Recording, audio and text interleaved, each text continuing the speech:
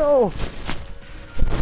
A skier is lucky to be alive after miraculously surviving a 1,600-foot fall.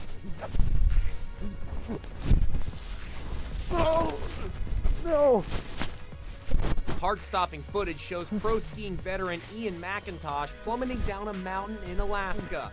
Mac lost his balance after skiing into a deep trench, which sent him rolling uncontrollably down the mountain. While attempting to regain his footing, he lost a ski and cartwheeled over 1,600 feet in under a minute.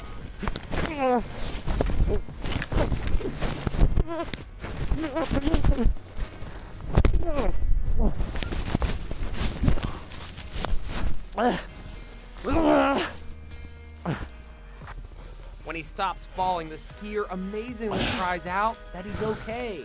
I'm okay. I'm okay.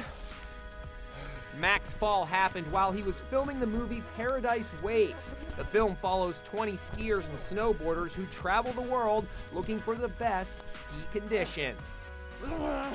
Be sure to watch Inside Edition.